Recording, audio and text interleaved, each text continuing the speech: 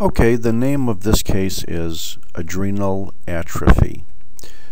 This is an adrenal gland.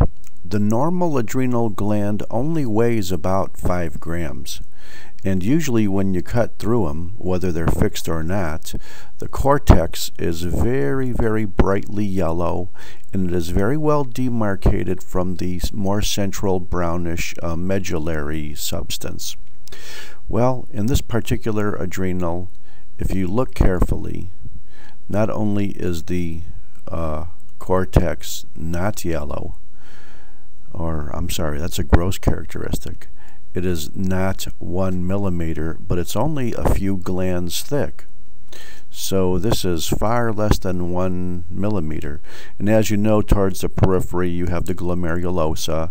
Towards the middle of the cortex you'll get these linear fascicles that look sort of cord-like and linear. And then you get kind of a glomeruloid pattern then deepest to the medulla, called the reticularis. So it's GFR. Just like they sit on top of the kidney where you have a glomerular filtration rate, you have GFR, glomerulosa fasciculata reticularis.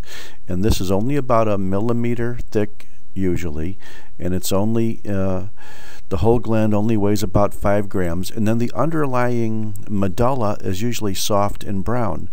Well, there's not much medulla here, but what you do see is a lot of smooth muscle because the medulla has very, very big veins as well, and some of these are surrounded by smooth muscle to have an immediate squishing effect to pump out those adrenaline hormones whenever you need them quickly.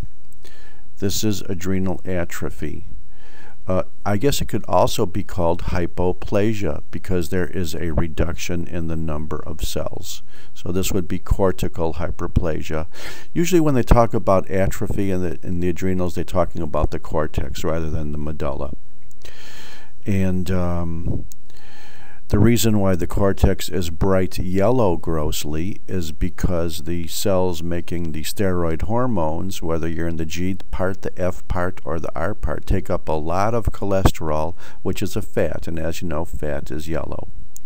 The medulla is usually very brownish red because it's very, very vascular. Thank you very much.